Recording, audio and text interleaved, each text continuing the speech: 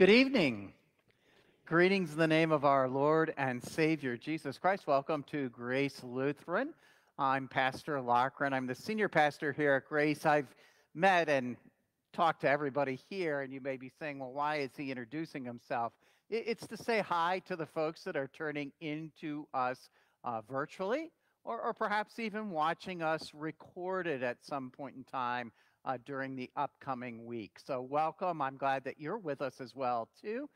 Congregation, I'd remind you that that gives us a double joyful duty today.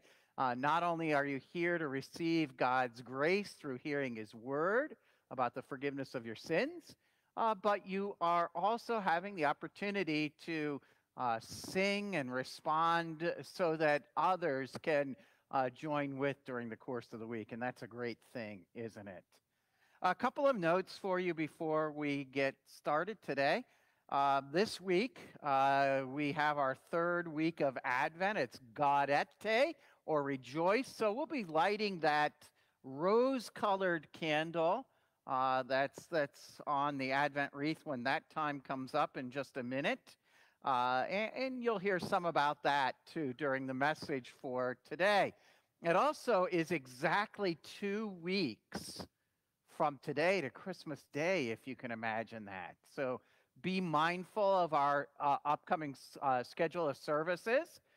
Next weekend, of course, is regular, but during the week, we have midweek service at 5:30. We'll have our little scholars, our little lambs, we call them. They'll be bringing a Christmas message for us at 5:30. And then we'll have Advent lessons and carols at 7 o'clock. Our Cantor Hayden has put together a very nice lessons and carols service for that evening. So we'll look forward to that being led by our older scholars. A couple other announcements. A couple people have asked me about this one. One of our dear members who would frequently attend this service, Lynn Dawson, passed through death to life eternal last week, as many of you know. There will be a memorial service for Lynn next Saturday, excuse me, at 2 o'clock at Anderson McQueen on 38th Avenue. So that's the one down near Tyrone Mall. And certainly the public is invited to that. Anybody would be invited to that to help support Rich at this particular time of need. That one also will be live streamed and recorded. I just don't know the particulars yet. I think by the middle of the week you could call the church office if you were wanting to watch that, and Aaron would have information for you. Finally, prayers are never meant to be announcements. It's always a difficult thing. All of a sudden you go to pray for somebody or something, and it's somebody that everybody knows, and you hear a gasp, and that's what we're trying to avoid. So I did want you to know that Jennifer Tippett, our beloved director of music, spent the day in the hospital today. She's undergoing some medical testing. I don't really know any more than that, but I wanted you to be aware of that when we went to pray for Jennifer, that was the case at that particular point in the service. We will, of course, also keep the people in Kentucky in our prayers, as there was a disastrous storm there yesterday. All right, enough of all of that. We're going to go ahead and sing Light One Candle and light our Advent wreath and our candles as well, too. And that will be up on the screen for you.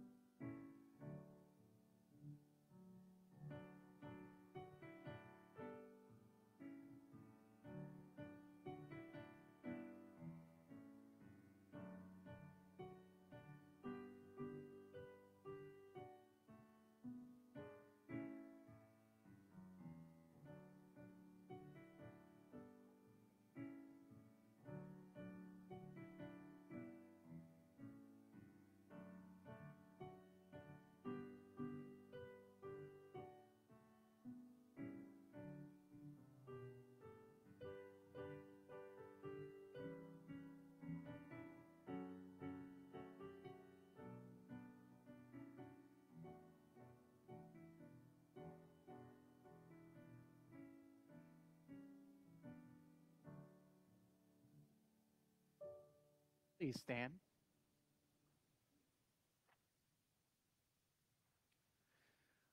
In the name of the Father, and of the Son, and of the Holy Spirit. Lord, you are favorable to your land. You restored the fortunes of Jacob. You forgave the iniquity of your people. You covered all their sin.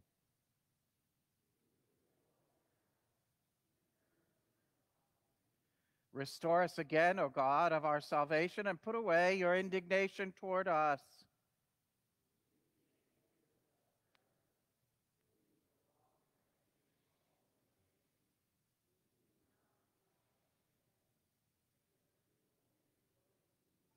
Show us your steadfast love, O Lord, and grant us your salvation. Let me hear what God the Lord will speak, for he will speak peace to his people, to his saints. But let them not turn back to folly.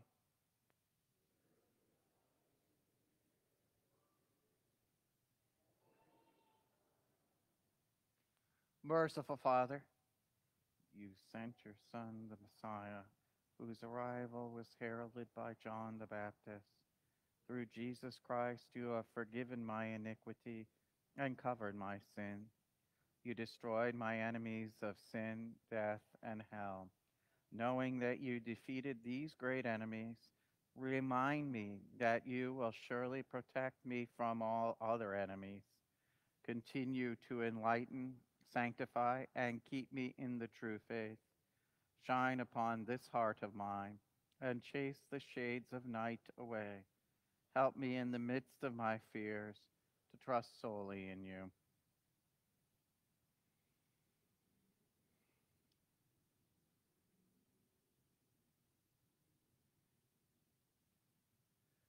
Almighty God in his mercy has given his Son to die for you, and for his sake forgives you all your sins. As a called and ordained servant of Christ and by his authority, I therefore forgive you all your sins in the name of the Father, and of the Son, and of the Holy Spirit. Steadfast love and faithfulness meet. Righteousness and peace kiss each other.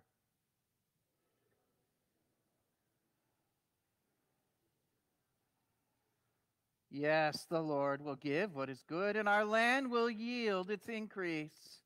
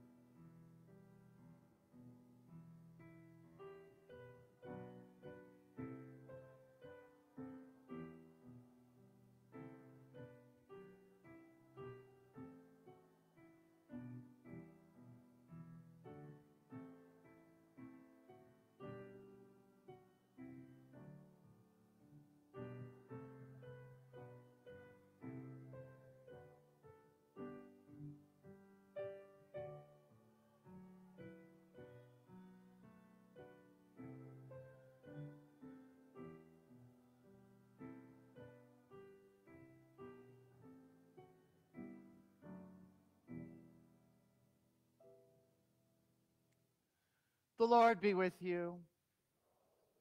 Let us pray.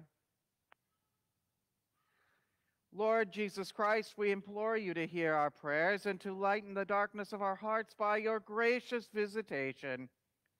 For you live and reign with the Father and the Holy Spirit, one God, now and forever.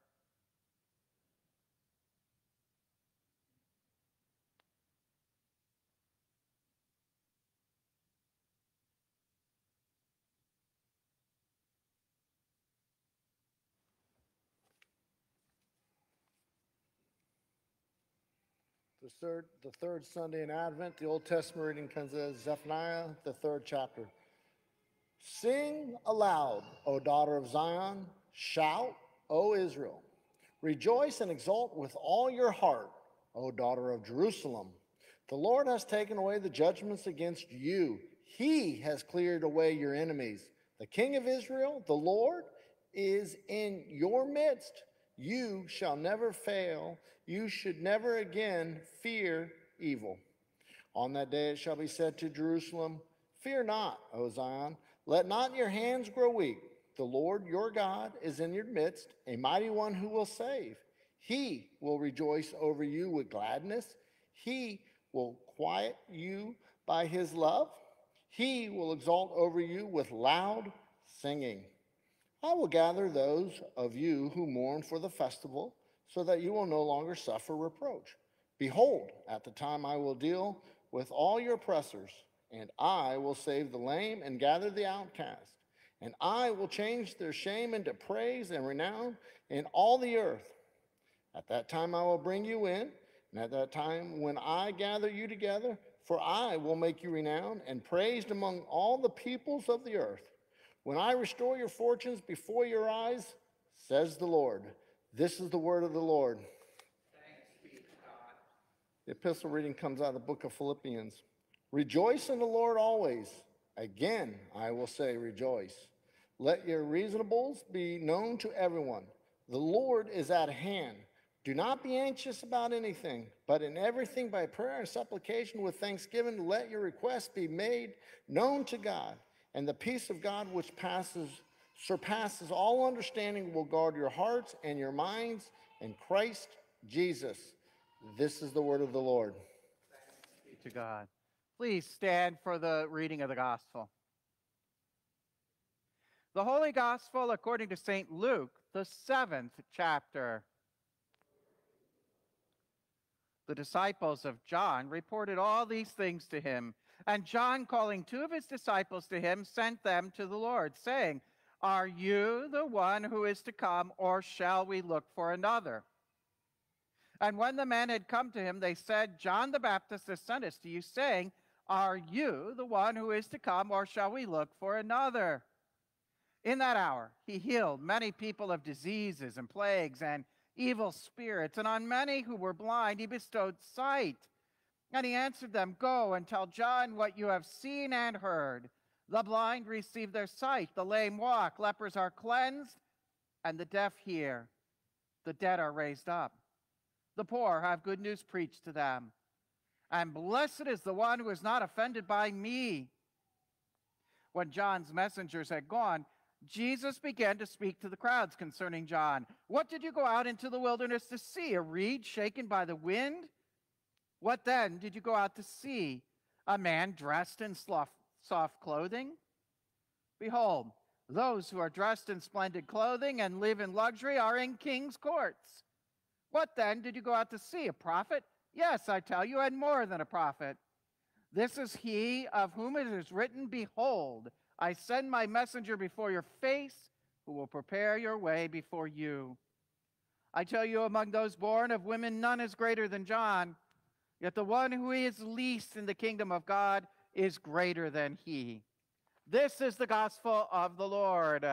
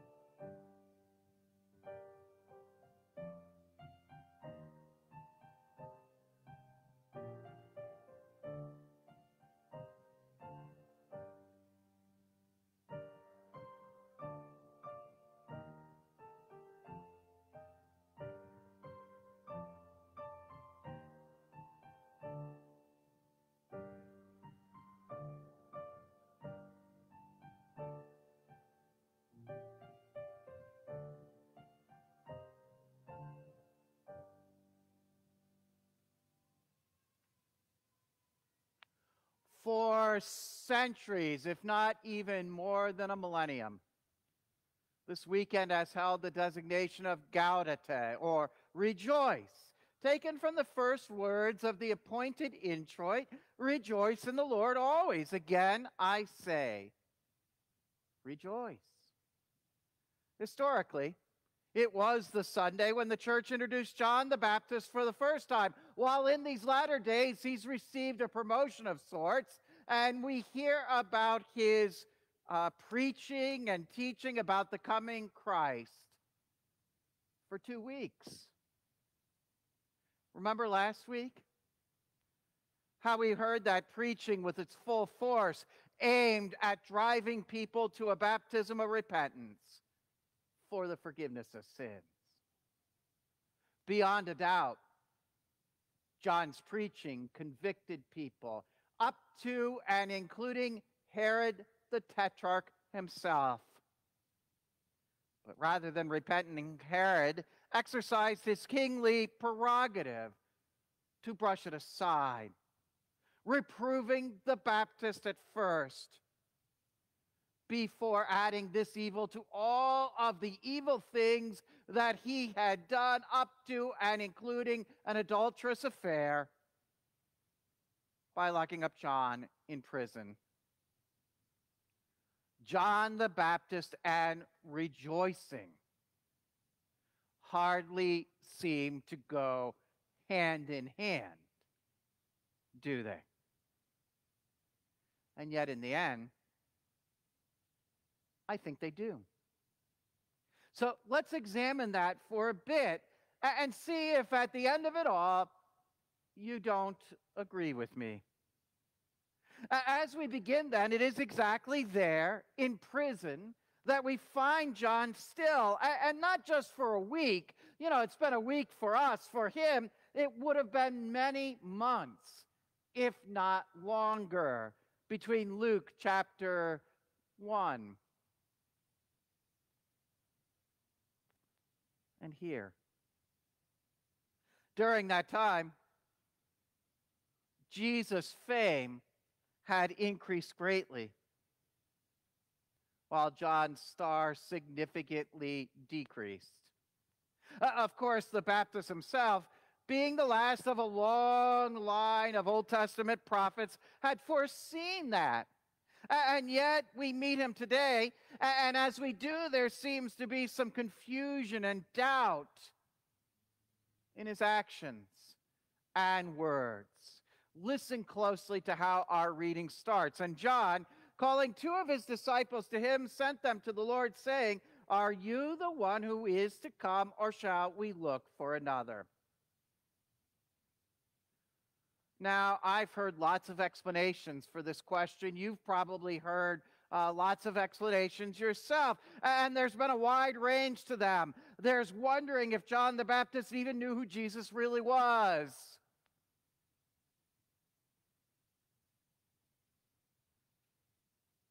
Or, yes, he knew. He was just sending his disciples to test them. This, however, is a case where I think that simple assumptions like these miss the point. After all, the Bible has already answered the question about John's knowledge. That happened at his birth, when his father, Zechariah, pronounced this blessing, "And you, child, will be called the prophet of the Most High, for you will go before the Lord to prepare his ways, to give knowledge of salvation to his people in the forgiveness of their sins." Certainly this blessing and its meaning were drilled into John's head by his parents throughout his childhood. So much so that when he saw the adult Jesus coming towards him, he said, "Behold the Lamb of God who takes away the sins of the world." John knew, and further still, John knew who Jesus was, not of his own doing, but as he himself once said, "Because he who sent me to baptize with water said to me, 'He on whom you see the Spirit descend and remain, this is he who baptizes with the Holy Spirit.' And I have seen and have borne witness that this is the Son of God. So absolutely, John the Baptist knew who Jesus was. The Christ, the Son of the living God. John knew Jesus as Peter did, as you do, as I do. And yet, like each of us, he had those moments when his faith flickered, struggled, and doubted. Never forget, and I'm going to remind you twice tonight, so never forget that it's the devil's way to attack each of us in our own moments of weakness. Remember how he did it with the Lord Jesus himself, not long after John was put into prison, tempting the Son of Man 40 days after his fasting in the wilderness. Even in that weakened condition, Jesus' faith did not falter, as at every turn he clung to God's word for help. Man shall not live by bread alone, but by every word that proceeds from God's mouth. That summarizes this episode. That's how the Lord fought back the devil's attacks and therein set a pattern for us. So then, as John the Baptist struggled there in prison, it should be noted that the worst part of his imprisonment was a disconnect from the person of Jesus. True word of what Jesus was doing had reached him, but what he heard seemed to contradict his life circumstance. What he heard differed from what he saw going on around him. Here was Jesus working all of these miracles, and there was his trusted servant locked up in a cell, marginalized and forsaken. How often have you felt like that? Have you ever felt like that? How often have you turned to God in a moment of misfortune, a time of financial hardship, a poor health diagnosis, the loss of a loved one, a fight, an argument, a dispute with some friends or co-workers, and said, I've been faithful to you. Where are you, God? Like John, we, all of us, have our moments of doubt and questioning. Listen to what happened next and learn how Jesus combated those moments. Here's what it says. They, the disciples of John, said to Jesus, John the Baptist has sent us to you, saying, are you the one who is to come, or shall we look for another? In that hour, he healed many people of diseases and plagues and evil spirits, and on many who were blind, he bestowed sight. And he answered them, go and tell John what you have seen and heard. The blind receive their sight. The lame walk. Lepers are cleansed. And the deaf hear. The dead are raised up. The poor have good news preached to them, and blessed is the one who is not offended by me. Interesting, don't you think? Isn't it interesting that John didn't go to John in person to settle his doubts or to release him from that cell? Again, clearly from the Bible, one can have faith in Jesus and still struggle with doubt. Remember Peter. Remember Thomas. And now, yes, remember John. I almost entitled this sermon, doubting John, by the way. The devil, as I said before and promised to remind again, is a roaring lion who attacks and attempts to steal away believers in their weakest of moments. I love you. You need to be prepared for that. It's my job to prepare you for that. In fact, isn't it a part of the reason that you were led here by the Holy Spirit this night? For isn't it here in this divine service that you receive what John the Baptist did from Jesus?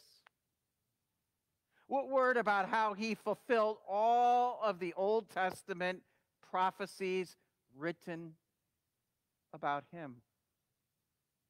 And so it is through that word that the Holy Spirit works to bring faith, to strengthen faith, and to calm doubts in times of need. In his Son Jesus, the Father has taken away judgments against you. He has cleared away your enemies. The King of Israel, the Lord, is in your midst tonight, according to his word of promise. Therefore, the devil's accusations against your sin have no bearing whatsoever on your standing before God, no matter what things may look like to your eyes. Always remember that sight is the easiest of the senses for Satan to deceive, for it was when Eve saw that she took and ate. So then what you see may never contradict what you hear from God's mouth, but rather, what you see is informed and at times negated by that word, so that in Christ Jesus the lame do walk, the deaf do hear, the dead are raised,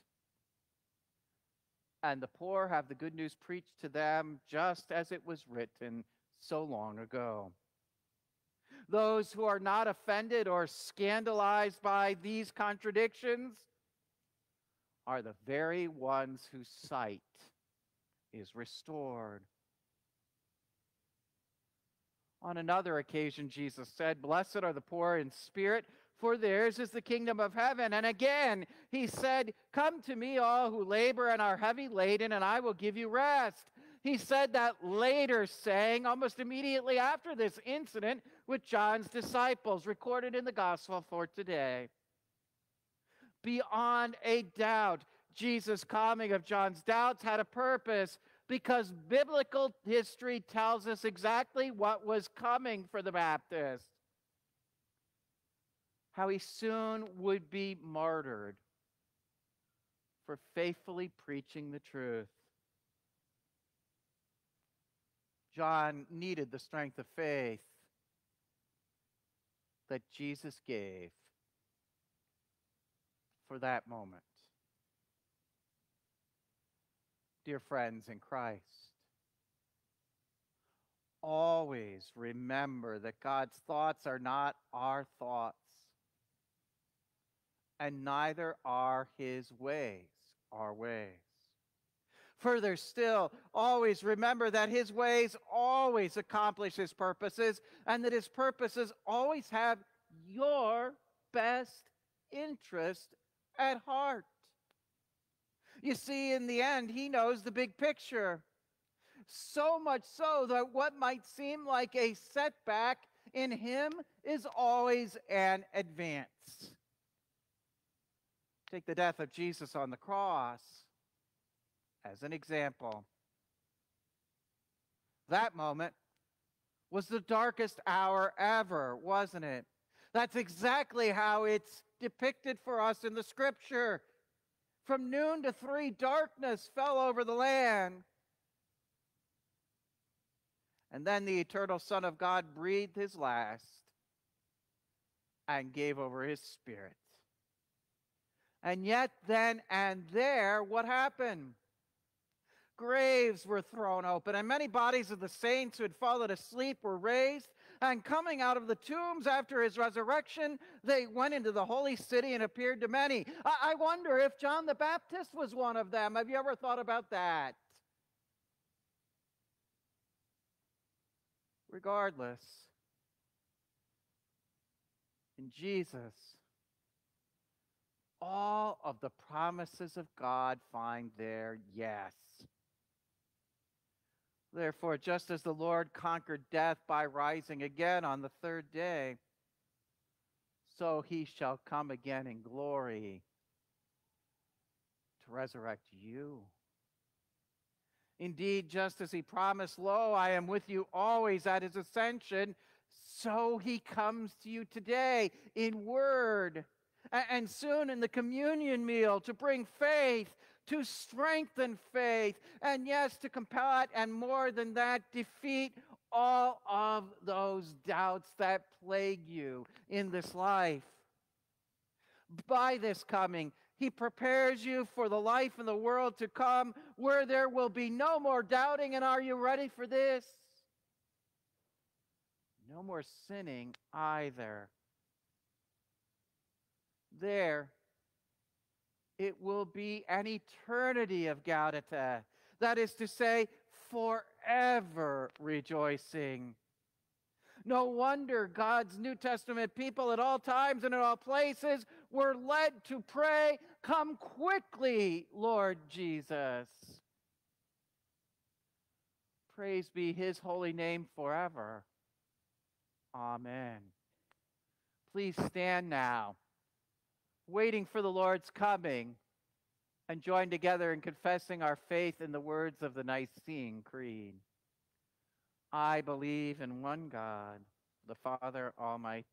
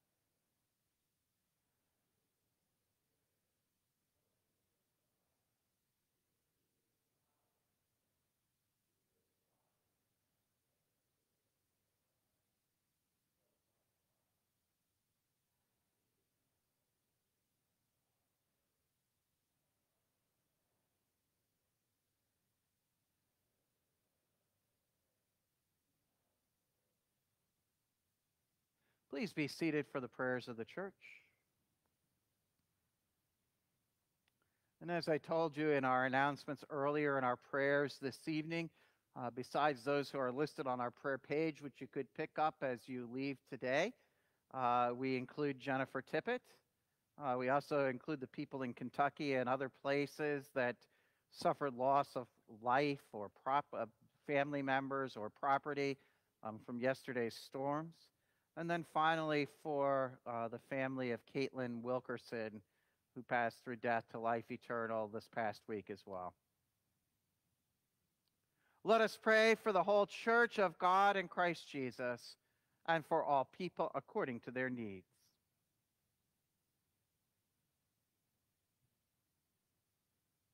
Heavenly Father, you rescue the daughter of Zion from her enemies and take away the judgments against her.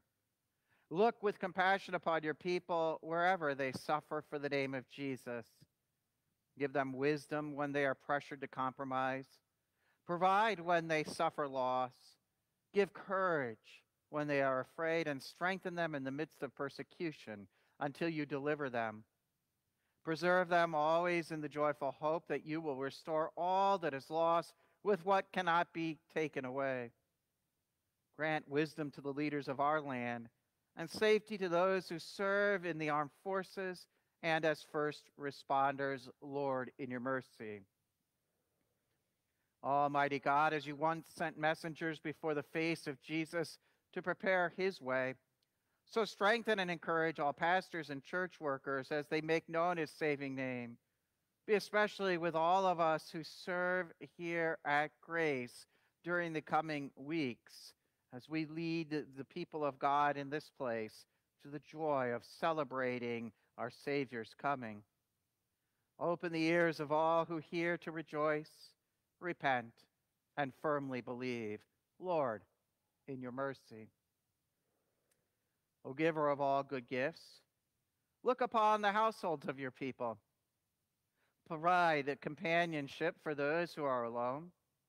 Strengthen the bonds of marriage and equip parents to raise their children in love and faith. Grant that our homes may be places of joy, reasonableness, peace, and prayer.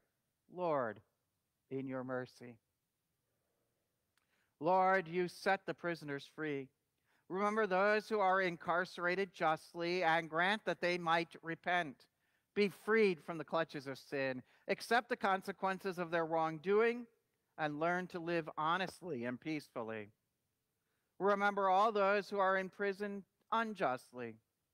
Restore their freedom according to your will and preserve them in your grace and the confidence that you know what is true and just. Lord, in your mercy.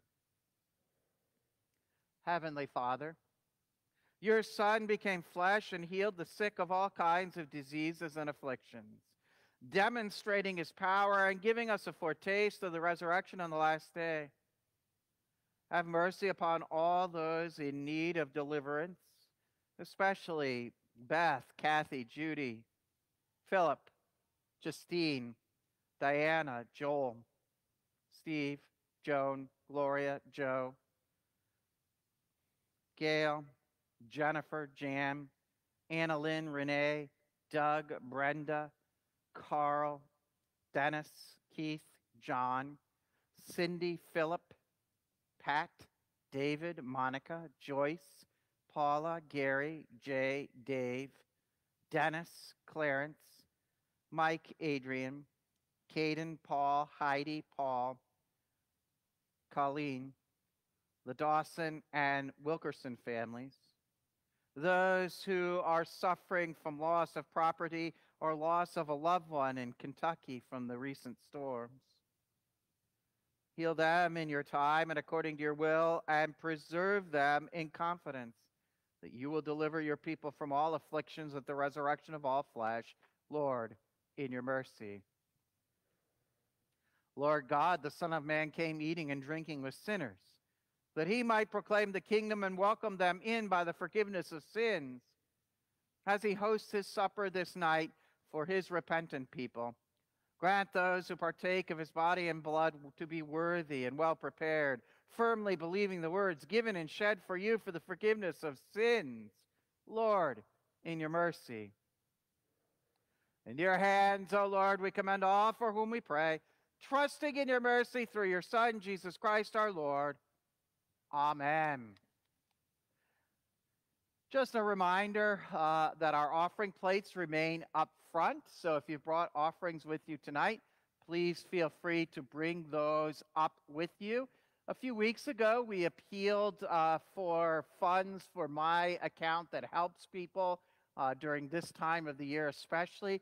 I wanted to personally thank you for an unbelievable response to that appeal. God bless all of you for that, whether you were able to give or you continue to pray for those in need. It's greatly appreciated, and we'll be able to help and have already helped a significant number out.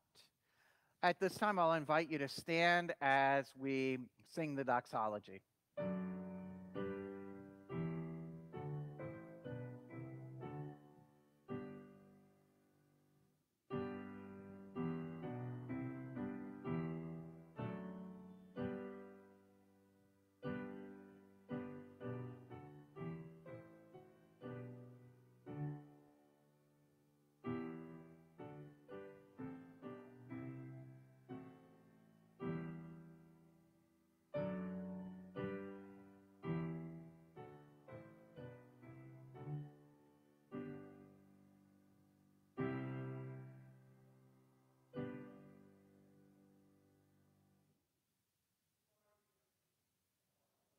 Lift up your hearts. Let us give thanks to the Lord our God. It is truly good, right, and salutary that we should at all times and in all places give thanks to you, Holy Lord, Almighty Father, everlasting God, through Jesus Christ our Lord, whose way John the Baptist prepared, proclaiming him the Messiah, the very Lamb of God who takes away the sin of the world, and calling sinners to repentance that they might escape from the wrath to be revealed when he comes again in glory. Therefore, with angels and archangels and with all the company of heaven, we laud and magnify your glorious name, evermore praising you and saying,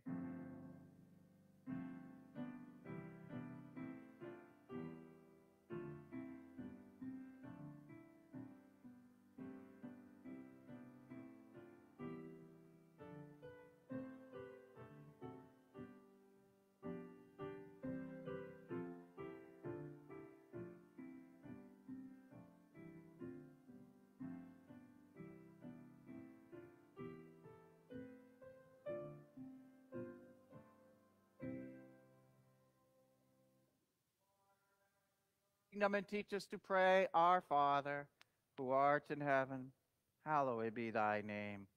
Thy kingdom come, thy will be done, on earth as it is in heaven. Give us this day our daily bread, and forgive us our trespasses, as we forgive those who trespass against us. And lead us not into temptation, but deliver us from evil. For thine is the kingdom, and the power, and the glory, forever and ever. Amen. Our Lord Jesus Christ, in the night when he was betrayed, took bread, and when he had given thanks, he broke it and gave it to the disciples and said, Take, eat. This is my body given for you. This do in remembrance of me. The same way also he took the cup after they had supped. And when he had given thanks, he gave it to them, saying, Drink of it, all of you. This cup is the New Testament in my blood, which is shed for you for the forgiveness of sins. This do as often as you drink it in remembrance of me. The peace of the Lord be with you always. We greet one another with the Lord's peace.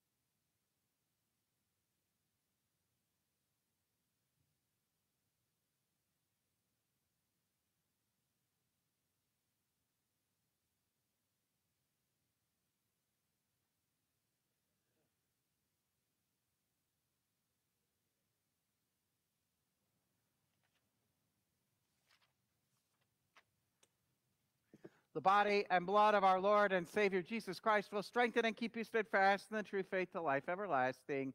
Go in peace. Let us pray.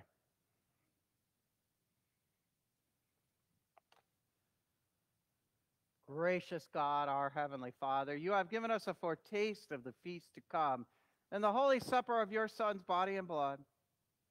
Keep us ever joyful and firm in the faith throughout our days of pilgrimage, that on the day of his coming, we may, together with all your saints, celebrate the marriage feast of the Lamb in his kingdom which has no end. Through Jesus Christ, your Son, our Lord, who lives and reigns with you in the Holy Spirit, one God, now and forever. The Lord bless you and keep you. The Lord make his face shine upon you and be gracious to you. The Lord look upon you with favor and give you peace. Amen.